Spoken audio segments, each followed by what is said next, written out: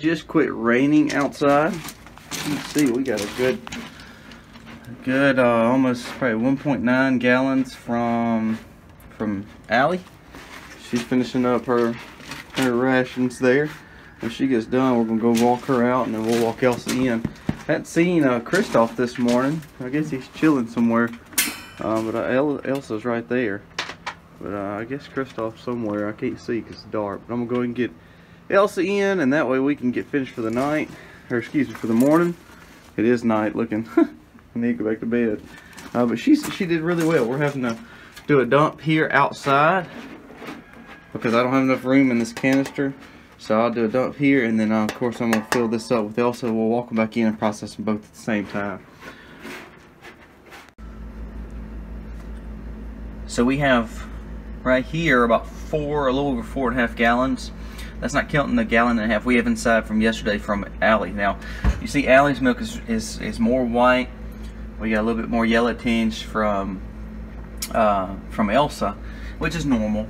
This is her third and fourth day milk, or excuse me, fourth day milk here.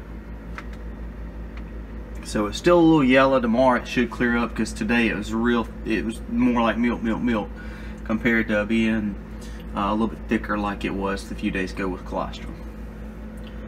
We got lunch right there. It looks good, doesn't it? But I just want to show you now what we'll do with this yellow milk that's real thick right now. We'll actually probably go ahead and process it as butter, and that way it's thicker already, and it actually makes an absolutely great butter. We've taken the 2 days before. Let's see if we put them up here. Oh, that's chicken. In the other freezer, we've processed the colostrum, about 4 gallons worth of colostrum and mixed milk the first 2 days that the baby didn't take, and we've already put it in little bags, and we've put it in the refrigerator, just so, or excuse me, the freezer, so that way we can utilize it whenever we need to, with other calves. But again, inundated with milk, which is a good thing. We'll use it for a lot over probably today or tomorrow. We're probably gonna make some ice cream tonight too. That sounds real good.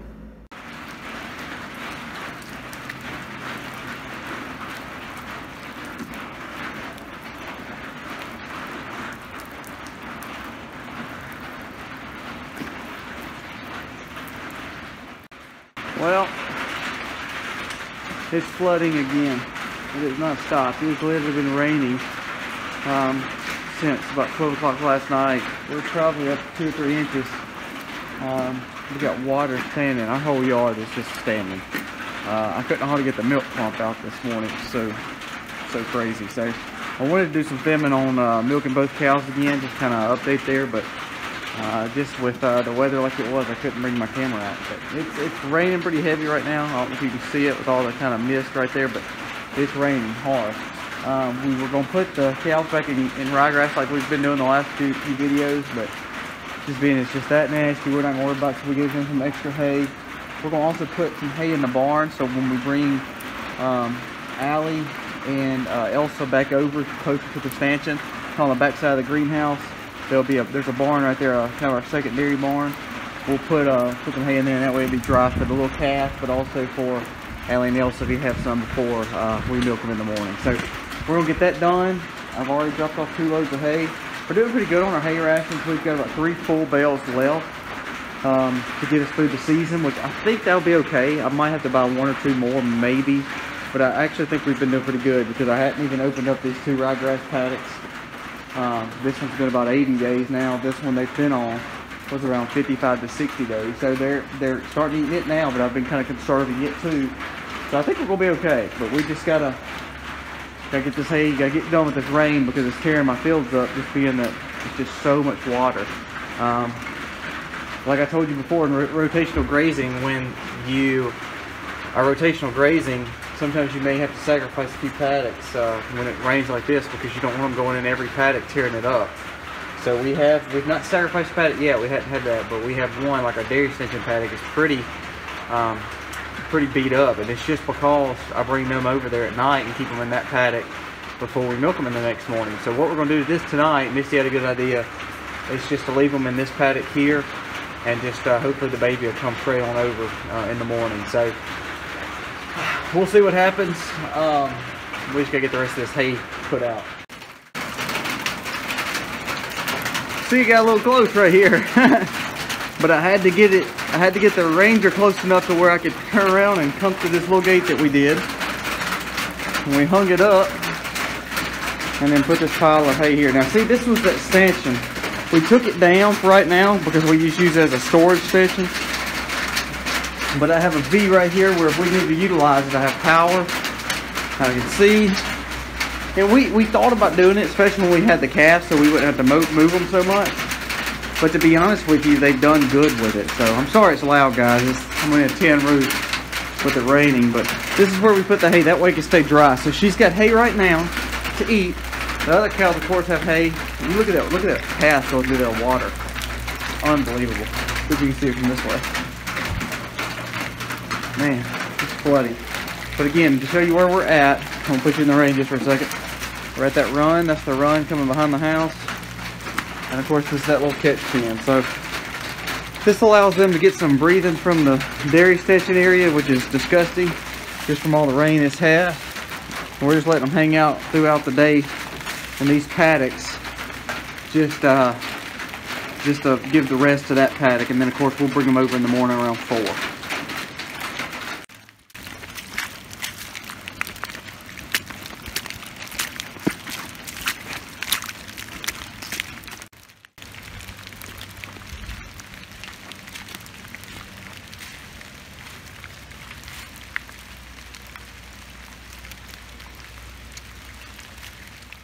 No rain delays here, huh? What'd you say? No rain delays here, huh? Look at all this water. Aiden's filling up water while it's raining. Is that ironic or what? Huh? Hey, give me a little dance. You can do some dancing in the rain. Or singing in the rain.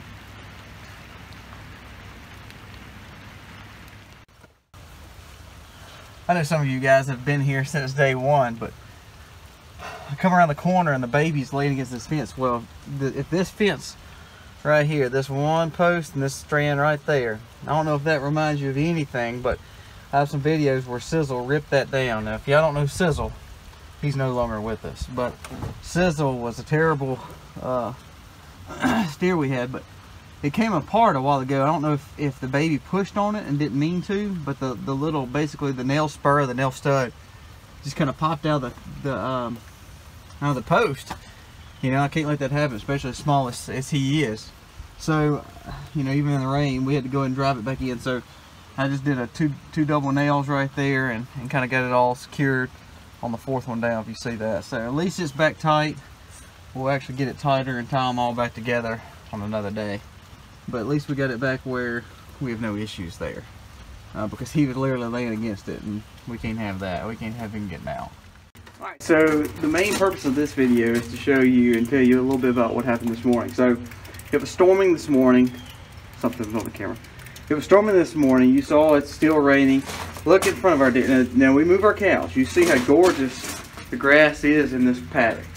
But it needs a rest because it's time for it to rest. But see, we still milk right here too. So we bring them from either there or, you know, the other side of the field over here. So they got plenty of fields to be at, but this is where they come to milk every morning. Look at right in front of it. It's just a mud pit. I have to bring my cart through there and both sets of cows through here. So these things disgusting. So again, I bring in rock and try to make it clean as possible. And of course the milk's clean, but I'm talking about just even me just standing in here. So this morning, if y'all have ever dealt with a calf trying to milk a mama, we got the halter just like we did with Josie. We haltered him, but he's a little bit more feist. So I finally got him in. He didn't want to come in. He also didn't want to come in without him. So what I did was I finally got him tied up. Everything was good. Well, got done milking, moved the feed like I always do to get Elsa out. Well, the back wasn't unhooked yet because I usually unhook it right after I move the food because she knows it's time to go. So the calf at this point is sitting right here on this little pad I built. He jumps in the food, scares her up to death. She rams the back. Well, you know, she's probably a good 1,400 pound animal. Well, this is my swing that basically sits, you know, right there by my feet. to where it hooks right here, you know, and swings and pulls their butt closer to me. Well, for 3 minutes, my hand was between this chain here trying to get her undone because she couldn't get out, and she was going to break all of it. Even though this is all cemented in, I was thinking she's going to break it all because she's going nuts because her baby's going nuts. So I finally got this kind of somewhat undone. As soon as I did, it popped and snapped, you know, the edge of our wood. So now I've got to, in this middle of this rain, not only am I, you know, fixing a fence that's broke, I actually got to take this and get a new one of these. So not the best morning and day, but some days are better than the others. So let's get this done, and then we're gonna wrap it up for the day, because it's been a long, nasty, wet day, but I've got to get this done.